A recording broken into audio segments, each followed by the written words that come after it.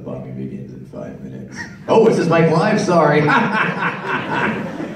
But you know, I've been to Russia once in 1998, and myself and a bunch of Russian people who came to see the crazy American follow through on my pronouncement that I was going to scrub the Kremlin with giant toothbrushes.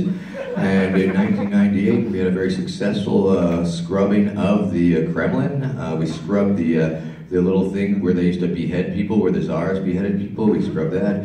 I traveled Euroland with half a dozen giant toothbrushes. We had lab coats. We had giant 4-foot sets of teeth and gorilla masks, and we had a mandolin player and a fiddle player, and we had this wonderful parade.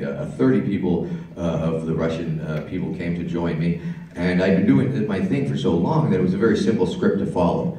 And okay, we're gonna go there, we're gonna do our thing, the police are gonna come up and tell us to stop, and then we'll leave. And it worked just like that.